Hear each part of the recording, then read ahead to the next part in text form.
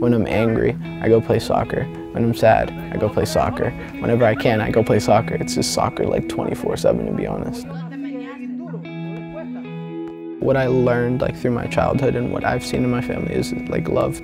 When you see something, you're gonna grab onto it and you're gonna give it out. You know, I'm a person that if you come to me, like I'll give you all the love in the world. I've always been going to MGH. It's just my second home. I've been sick multiple times, more than I can count. I met Josh's mom before I met Josh because she had had a prenatal ultrasound that had shown abnormalities in the central nervous system and in the spine. They told me he had spina bifida. What I know, it's just big words.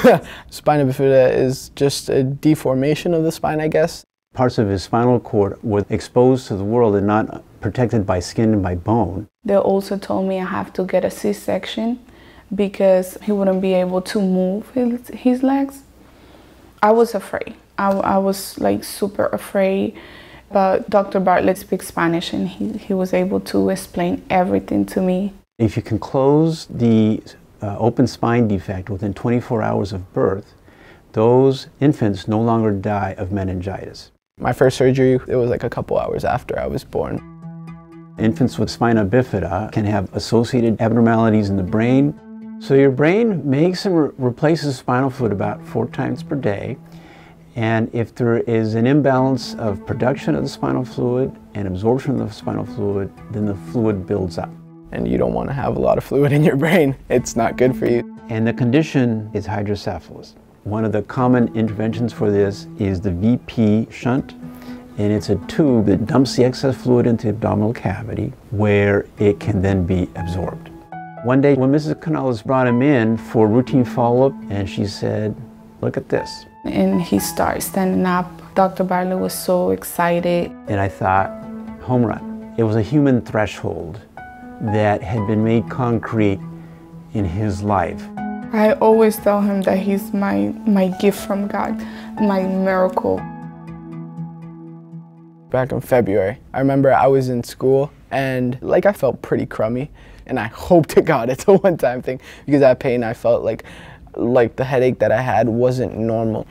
Then I went to the hospital, and then after a couple analysis, they told me that my VP shunt was infected and I had meningitis, so they had to take it out. If untreated, can lead to serious, irreversible brain damage. It can even cause death.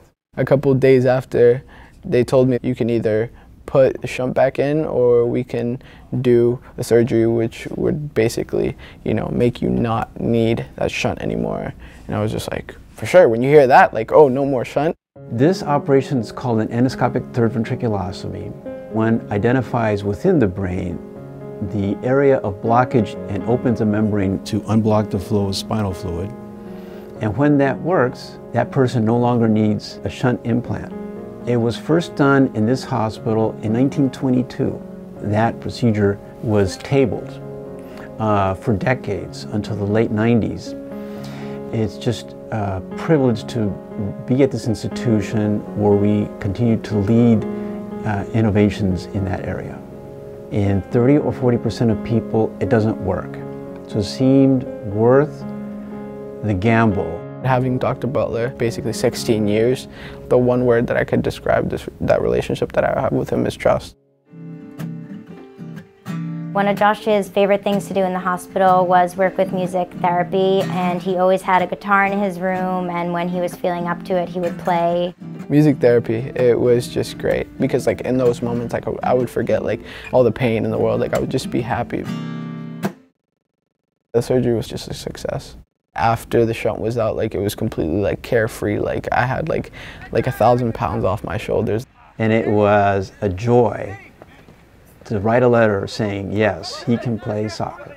He can play, you know, the way he loved to play now without, you know, any restrictions. He believed more in himself. He's more confident now. He works as hard as the rest of the kids. To have pretty intensive brain surgery and to be back playing in a series of weeks is truly astounding. So I would love to see Dr. Butler be able to do more of these, to allow more kids to live their lives out of the hospital.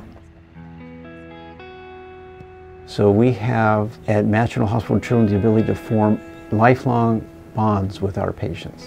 He's the one who's been there for my son since the first moment, you know, when he was born. So you go into medicine because you want to find a way to be who you are fully. You want to be with people, you want to help them, and you want to come through with what people depend on you for. So everything you dreamed about since you were small and you worked at, people like Josh make it become real for you.